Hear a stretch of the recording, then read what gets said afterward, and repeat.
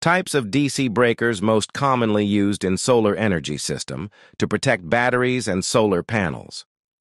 The energy generated or stored by solar panels and batteries is DC energy, direct current.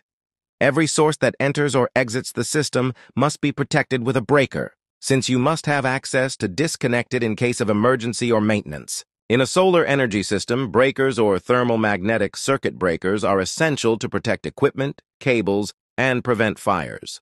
Today I'm going to explain which breakers are most commonly used in solar systems and what each one is used for. The first type is the DC breaker, used between the solar panels and the charge controller or hybrid inverter. These breakers must be specifically designed for direct current. Because the electrical arc in DC is much harder to extinguish than in AC, they are typically rated from 20 to 100 amps. You should calculate 20 amps per string, and the best voltage rating for panel breakers is 1000 volts DC. In solar panel strings connected in parallel, this is where the greatest caution is required. Because every time you add a string in parallel, the amperage or current of the circuit increases, which makes it necessary to use a higher amperage breaker. You should never mix panels with different voltages or wattages in the same string.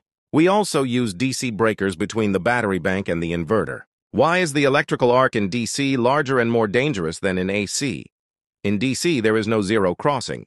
Alternating current changes polarity 60 times per second in the US. Every time it passes through 0 volts, the arc naturally extinguishes. In DC, the current is constant and never drops to 0. The arc remains active and is much harder to put out. The DC arc is longer and more stable. In AC, the arc tends to extinguish quickly. In DC, it can persist, extend, and continue consuming metal, burning terminals, breakers, and fuses.